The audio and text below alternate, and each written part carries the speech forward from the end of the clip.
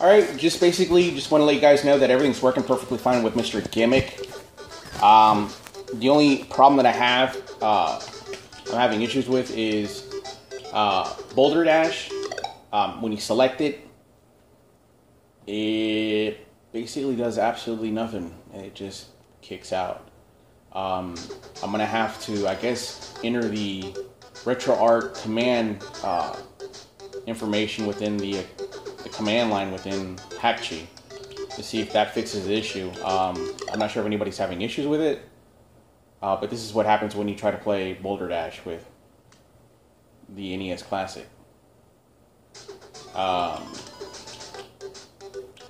Let's see, I'm going to show you that Mr. Gimmick's working perfectly fine. Give me just a minute.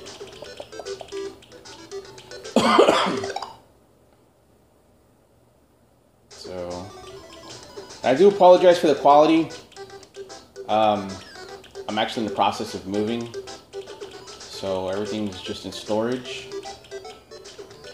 And I also can't get Dark Mr. Gimmick to work. I did the art for it, and I need to actually help with the IPS file. I'm trying to convert that. So I heard it's actually really good. I'm trying to get it to work. Here's the regular Mr. Gimmick.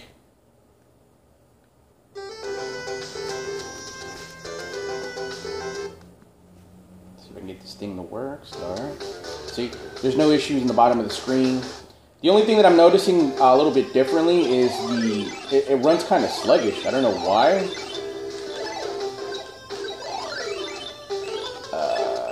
It's a little weird.